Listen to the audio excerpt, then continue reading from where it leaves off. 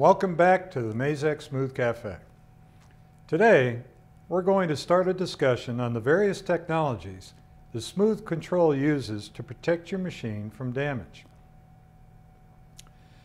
The Smooth Control has many safety features to help you make the first part with confidence. These include basic graphic toolpath check, full simulation, chuck barriers, and intelligent safety shield. And while no technology can guarantee something won't go wrong, these features will certainly go a long way toward that goal.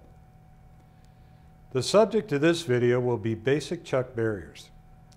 This technology has actually been used for quite some time on Mazak machine tools, but it's a good system and is still used today in addition to other more advanced systems.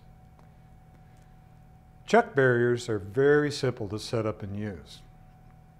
The model shown here is an i200S horizontal Integrex, but the same basic principles apply to most of our turning machines, both horizontal and vertical. Barriers are set using dimensions from the Z0 position, or the turret face, and X centerline. We use the known distance from 0 to the nose of the spindle. Add to that the thickness and diameter of the chuck set in parameters.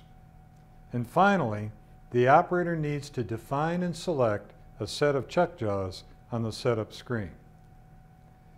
At this point, the machine knows the protected area and will keep the measured tip of the tool out of this basic rectangle. These barriers have been a great tool for a long time.